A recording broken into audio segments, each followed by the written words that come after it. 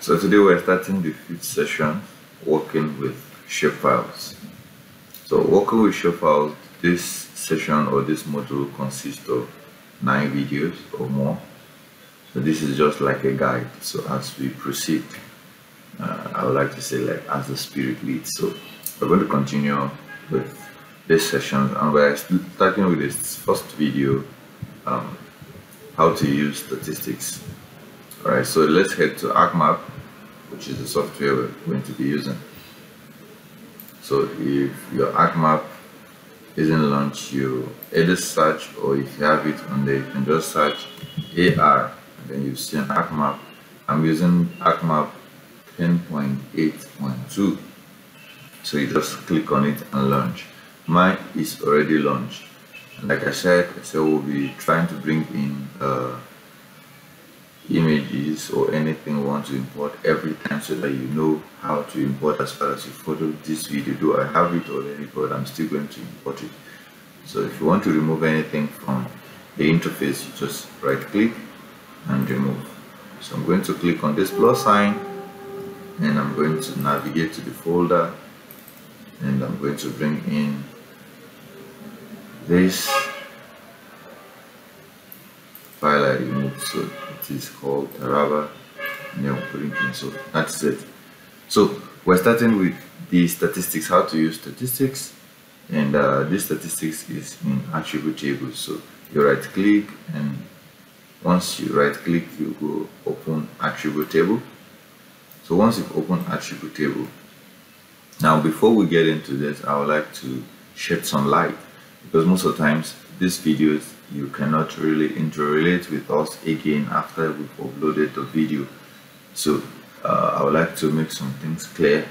If you want to use statistics, there are data types or data format you shouldn't use. Now I'm going to look at here. Now if you want to use statistics, you right click on any of this. Alright, that's how you get statistics. But then take a look at, let's start with the FID. If I right click on FID, you'll see the statistics is not turned on. Field calculator, geometry are not turned on. Let's go to shape. You see the statistics is not turned on. Let's go to object ID. Statistics is turned on. Okay. Let's go to name. Statistics is not turned on. Let's go to this headquarter. Statistics is not turned on. Let's go to geopolitical zone. Statistics is not turned on. What about here? Statistics is on shape. And area, statistics is on. And then this population, the first population here, if you look at it, statistics is not turned on. Then area is on or enabled. All of these have it enabled. Now look at the second population. Statistics is enabled. Now why do you think statistics is not enabled? Now let's look at this first population. You right click and then go to properties. Now on properties, the type of the file is string.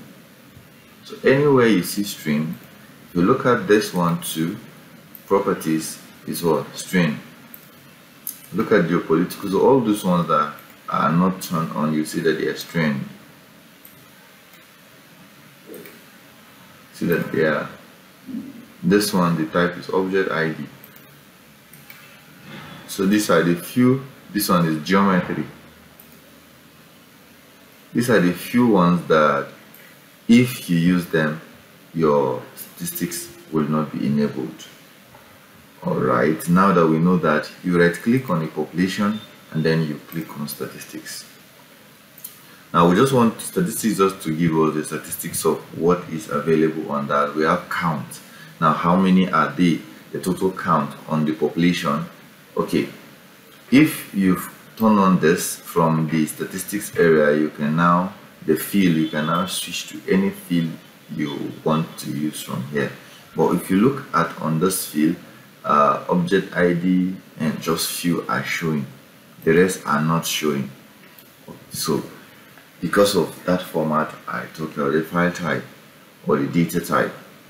So on the statistics now, we have total number on the population field. Now we have total number of 15 count, and then we have the minimum population of 10,000 and the maximum population of 100 and 50. So we have a sum, and then we have a mean, and then we have the mean division, and we have 0 null. All right. So any field you want to switch in from here, you'll be able to see its statistics. All right. You're going to see their statistics.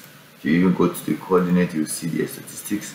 If you go to the area, you'll see their statistics, and so on and so forth. So basically, these statistics can help you get some things, and then you see as we switch on there, you see the way the frequency distribution is also changing. So what you do on Excel, you can actually do most of them on ArcGIS. So you see that the frequency distribution automatically pops. So you see their population distributed evenly. As you change the field, you see that. Look at area as well.